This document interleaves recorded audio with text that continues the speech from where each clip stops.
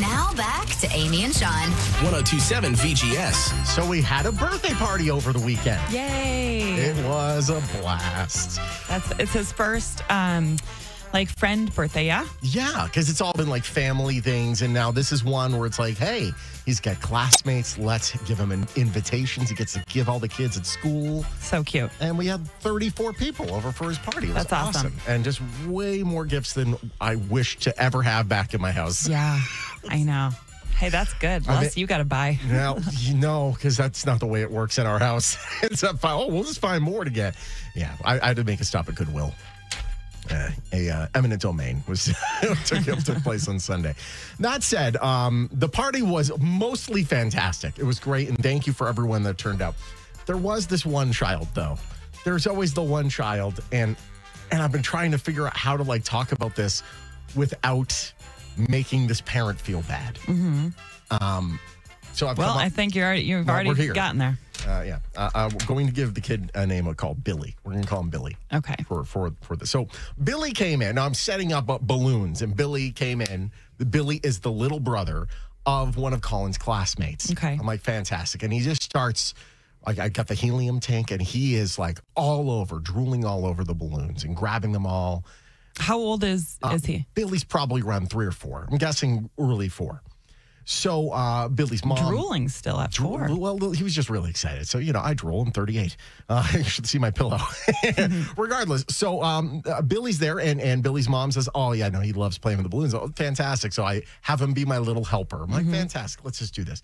I got acclimated with Billy right away. Now I feel like we have a rapport going on. I was wrong. I was very wrong about the rapport that Billy and I had going on. So Billy came in. People start coming in.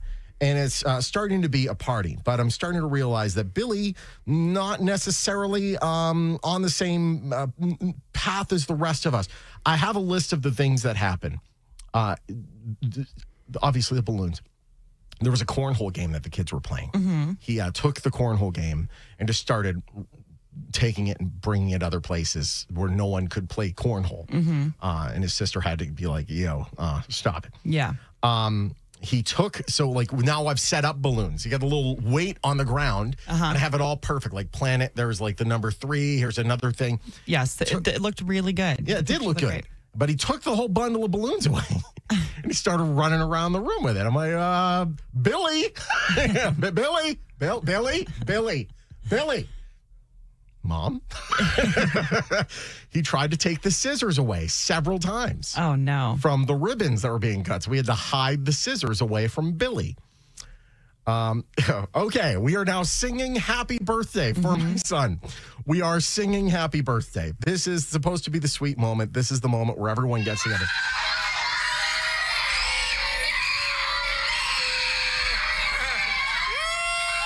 So everyone's excited? What was the oh my goodness?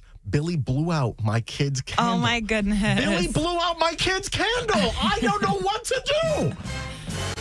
You relate him. Hey, at least this is Colin's 3rd birthday for this year. Yes, it's true. Yeah, he's like, he's had plenty of candles. I'm out of oxygen. So now Billy's blown out my son's candle. Okay, so then they relight the candle.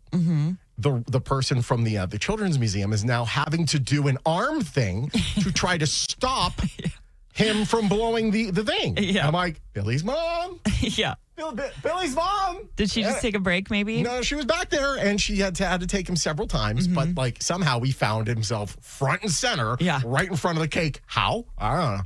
So now this is the second time that Billy's trying to blow out the candle, and Billy's sister has had enough, and there is... to put it in football terms, a horse collar that takes place here. Caleb, No, okay, hold on a second. All right, you're seeing this here. Oh, yeah. Wait for the horse collar.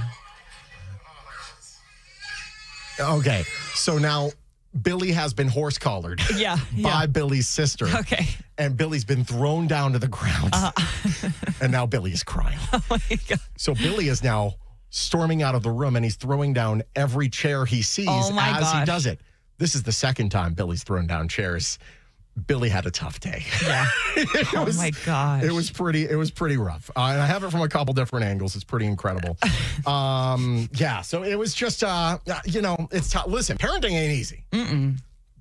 Have you ever had like a moment with your kid where like they're acting such a fool that you're like, okay, we need to evacuate? Yeah, for sure. Because mom and Billy and the sister didn't even say goodbye. They just kind of bolted. Yeah, they're probably embarrassed. When they have those moments, it's just like there's nothing you can do. But he also, like, I'm sure she's thinking, I can't take him and then leave the sister. Yeah, exactly. That's not fair. Yeah. But yeah, I don't know. I mean, between Roman and Bruin, my nephew, they're 4 months apart. They're both 3 years old, and somebody's always bad. Oh. Like they're not.